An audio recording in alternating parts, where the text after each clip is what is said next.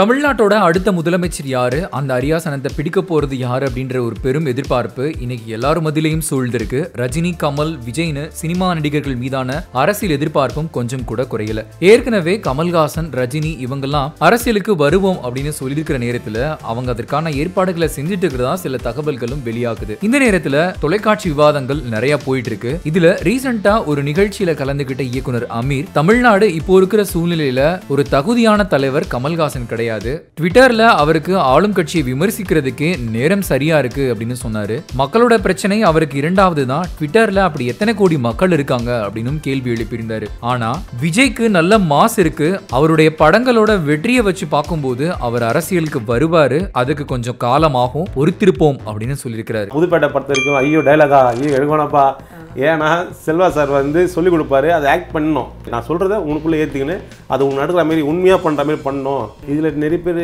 ஆக்டிங்லாம் பண்ணி சார் திட்டி மைக்ராத்திக்கு அச்சிலாம் வளர்த்துக்கிறாரு. ஹீரோவாகிட்டேன் ஒரு படத்தில். சீனு ராமசாமி சார் தான் டைரக்ஷன் பண்ணுறாரு, தென்மேற்கு பருவ காட்டுறேன்னா.